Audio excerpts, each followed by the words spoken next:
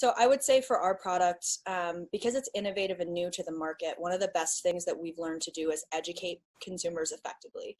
Um, I think that there's kind of two ways that you can go at content marketing, and it depends on the product that you have. So if you have a product where there's a lot of competition in the space and people already understand what it is, then you have to excite people and give them a reason why yours is better. You have to tell them why they should buy your product instead of your direct competitor. In our situation, we don't have any real direct competitors, but we have a lot of indirect competition. People are very excited by our product, but they don't immediately understand it because it's new to their bathroom, it's new to their experience. And so we have to teach people what it is.